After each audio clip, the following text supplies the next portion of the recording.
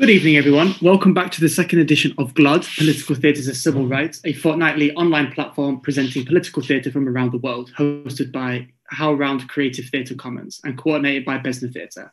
My name is Nico Vocari. I am co-artist director and co-founder of BÉZNÄ Theatre, a British-Romanian political theatre collective committed to using theatre to investigate, expose and confront institutional and normalised violences. Thank you so much for joining us tonight for Sitaraha, The Stars, written and performed by Monirah Hashemi, directed by Leif Persson, music Mateus Perez, and costumes by Inga Hallström Cinnabom from BÉZNÄ Theatre in Sweden. Thank you so much for your patience with our technical issues. We do apologise for the inconvenience. And starting from tomorrow, you will be able to watch the live stream and tonight's discussion without any interruptions on both HowlRound's and BÉZNÄ's website. So welcome everyone to the panel discussion for the third event of Glod, of the second edition. First, for tonight's discussion, we are joined by writer and performer of Sitaraha, amongst other works, Monirah Hashemi, sociologist, philosopher and writer Asad Buda, and London-based actor and activist Shala Nix. Welcome and thank you for joining us. So Monirah, I wanted to start with you, a question. Could you tell us about the title of Sitaraha, The Stars, and what is the meaning behind the title? To investigate, expose, and confront institutional and normalised violences. Thank you so much for joining us. Somebody has the link open. Thank you. In your own time, Monirah, please. Okay. Hi, everyone. Thank you, Nico. And I'm really happy and glad and from to be in this festival. Sitaraha, The Stars is the story of many women which here in this play have been portrayed. Sorry, I can hear this sound. Can we fix it? Asad. It's interrupting. Asad, can you take down the video because we can hear it? Yeah. It was my... Okay. Thank you. Thank you, everyone. And thank you, Nico. Thank you from BÉZNÄ Theatre. Sitaraha, The Stars is actually the story of many women, but here in this particular play have been portrayed through three, and that is Halima, Gulbegum, and Sarah. And for me, actually, every story is a star. And no matter how hard we, the women, try, we, the women who are living in this religious, traditional, and patriarchal context and societies, to bring a kind of smallest change to our surroundings, to our society. But as long as we are ashamed of our experience, of what has happened to us, to our body, our surrounding is going to remain the same. And of course, that's going to be dark. In my belief, I think we need to tell our stories, and we need countless stories to somehow illuminate our surroundings. And it is true telling, and I emphasize that, and it's true telling that we can understand the vastness of this darkness. And that is where the name Sitaraha, The Stars is coming from. That I can say about Sitaraha, The Stars. And I think Asad also has some thought about it, and I let it if he wants to join me in this, but that's the idea behind Sitaraha, The Stars, encouraging everyone to tell their stories. Asad, is there anything you'd like to add to that before we move on? Yeah, first of all, I would like to Leif, who really directed this very strong play, and the next play for Monirah, and maybe the third one also. So if we have this very strong narrative, very maybe sad narrative, it's because really Leif is a very, he really helped Monirah and to produce this narrative.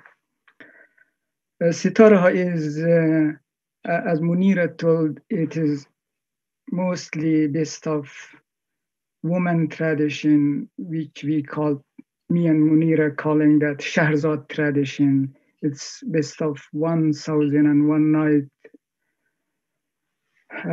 stories. The main character is Shahrzad. Shahrzad is telling to be alive. So saying is a key of life.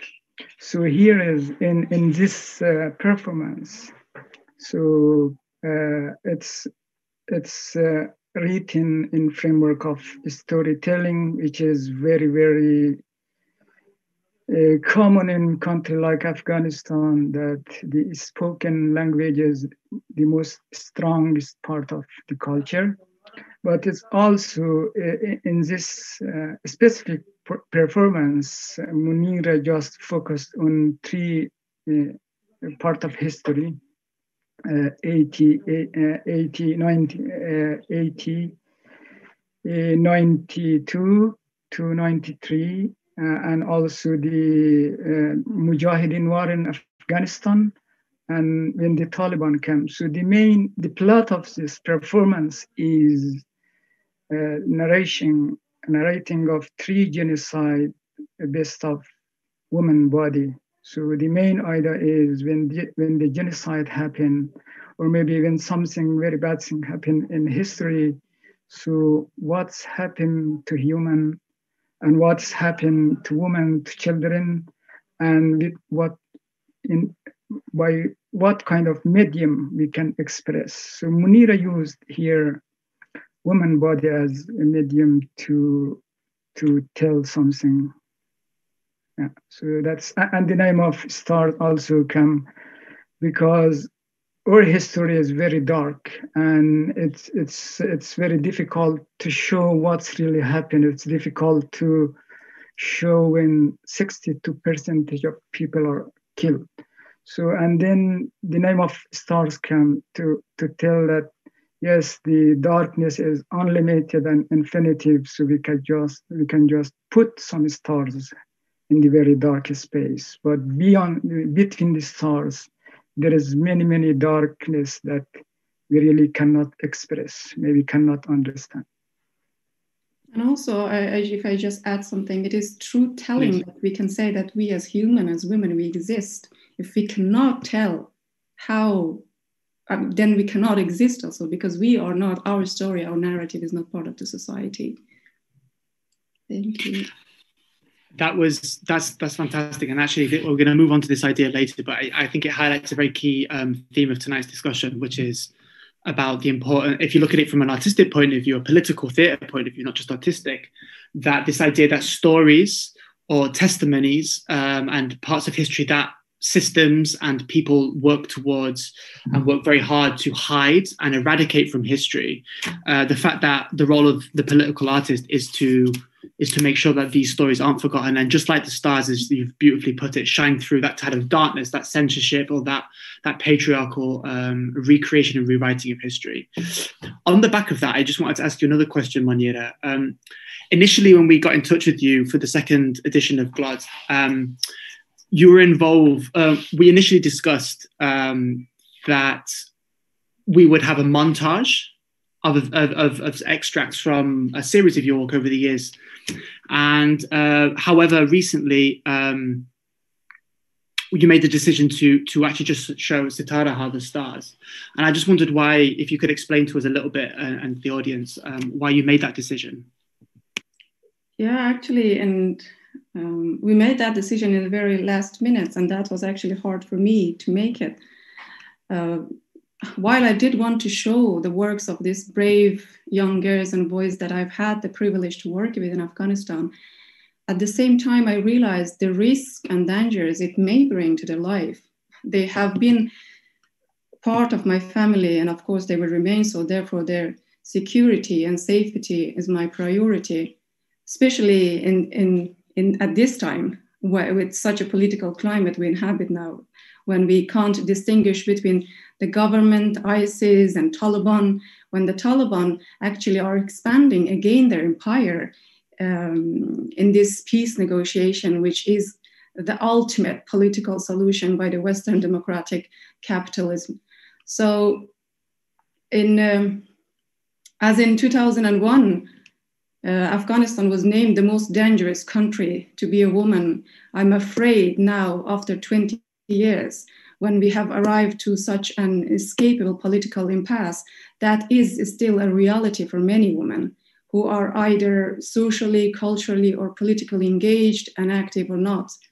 So, and since the core of most of my work, or I can say all of my work, are about women narrative stories and experiences of war and violence, it can easily be misinterpreted by people who cannot see and cannot accept the call of art for political change.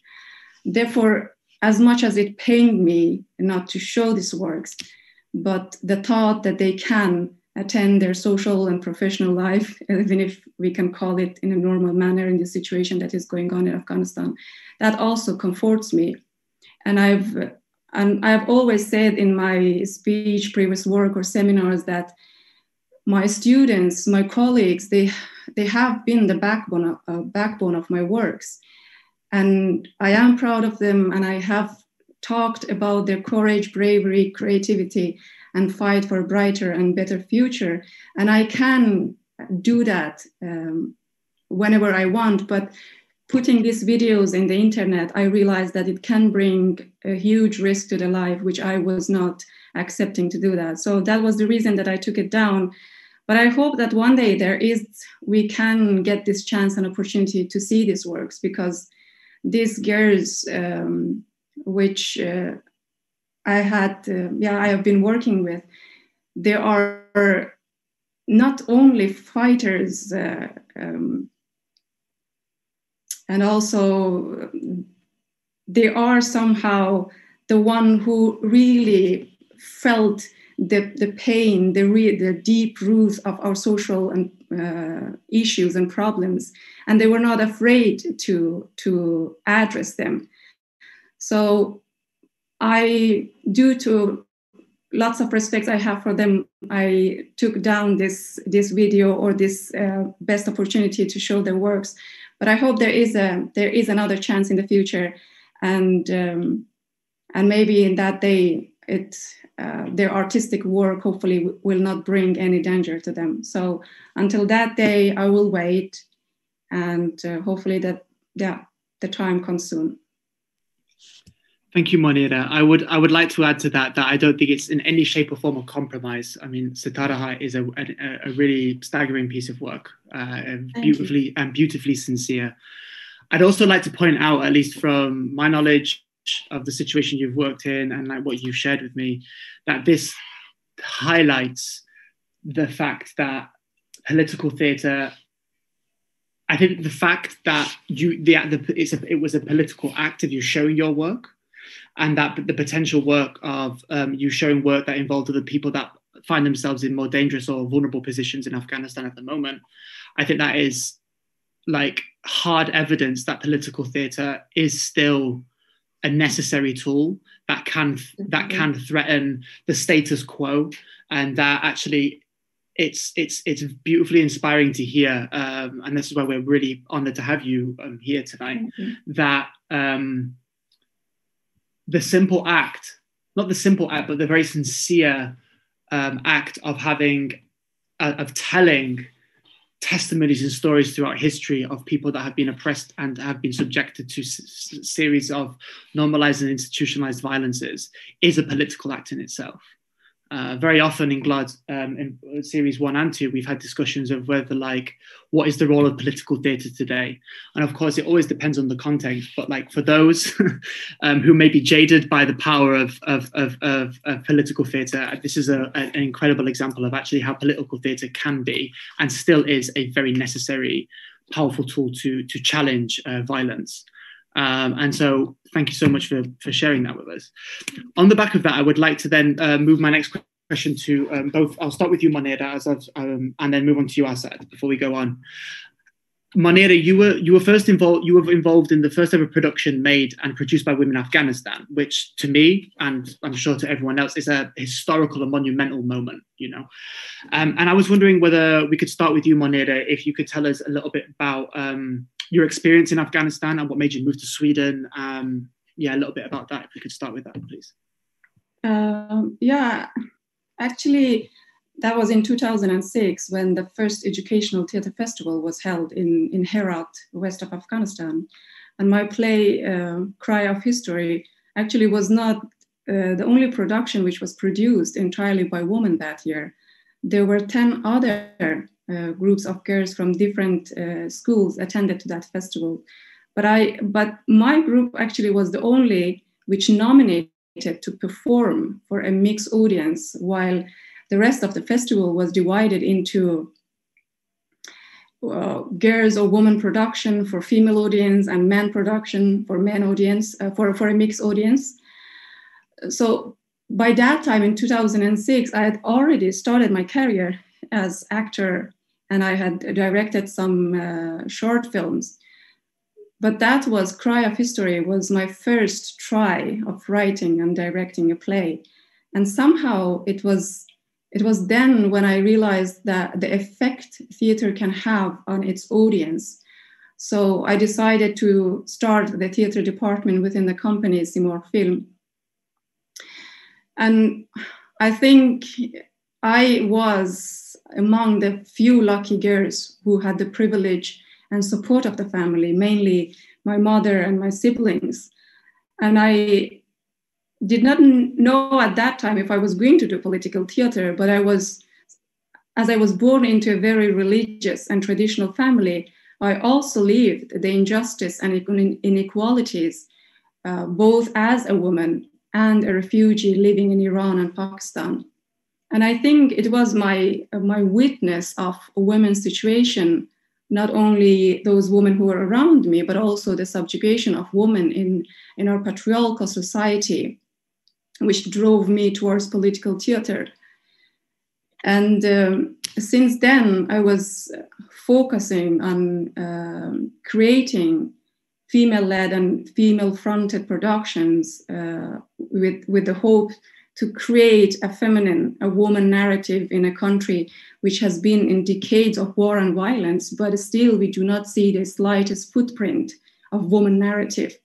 So through my work, I somehow came to understand the importance of narrative, the importance of telling, which we as individuals, either women or men, could use it as a basic structure for knowing ourselves and our action, where narrative could act as a means of constructing a kind of our sense of self. So the goal with my political works was always to demonstrate the relationship between the society's ideology and, of course, their action. But it also was a confrontation to our system and society, that how we as individuals or groups oppress one another and restrict one another from living fully. And since the core of my plays was to expose the social problems, domestic violence, and the roots of these issues, which I do believe lies within the religious texts and books, of course, it shocked the patriarchal system, which have always defined women's body and socio-political participation within a specific frame. And unfortunately, we, the Afghan people, we are not used to hear from women. We are not used to hear about women's stories and experiences so naked, so frank, without being polished by this cultural, religious justification and their fine language. And no matter how one tries, the I has no story of its own that is not also the story of a relation or set of relation to a set of norms, as Judith Butler puts it. So my approach to women's narrative and stories was perceived as playing with fire, just because I was, as a woman, I took the courage to question the very institution causing women's suffering. And that was what brought me here to Sweden to exile, but also coming to exile gave me a stronger voice.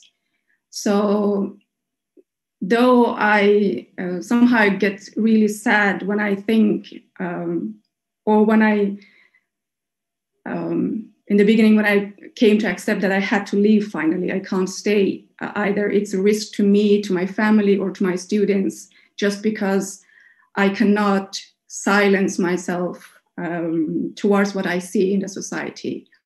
So I made this hard decision to come to Sweden, but somehow I'm happy and I'm grateful for the opportunities that I have been given here. This is the first time that when I did Sitaraha, the Stars, that I was writing without censoring myself. I was performing without censoring myself. So somehow it was hard, but then you need to choose. And I chose exile, but also at the same time to be able to talk and to tell. Thank you so much for sharing that with us. Thank you so much. Asad, I'd like to direct a very similar question to you about your experience in Afghanistan and your journey to move to Sweden, and the differences in the context in which you still work. Actually, Afghanistan is a very strange country, not for just for Afghan citizens. For all people, they are going in that country. So it's maybe the capital of international violence in today, and also the symbol of absurdity, international politics absurdity also. So when I was in Afghanistan, because my educational background is related to studying Islam, I studied theology in Qom and then in the most religious city in Iran. So I was a mullah. And then I also studied sociology in Tehran University and work in collective memory. So my work was the combination of theology and sociology. So when I returned back to the Kabul, so the question was how to understand this city. So everybody, Monirah told something about that as an individual, we have to narrate or to express. So I do believe that it's difficult to talk about individual and individuality in a country like Afghanistan. So maybe there is no individual. So because this character is very modern, but even as an individual, we express ourselves in the historical framework, or maybe refigure the history in our talking and or discussion. So my work was the combination of theology and sociology. So my question was, what's the relationship between theology and the destroying of Kabul? So, or maybe is it the Islamic theology is constructive theology or destructive? So talking about that was, so where it has very cost, everybody knows about that. So, and then like millions people, I became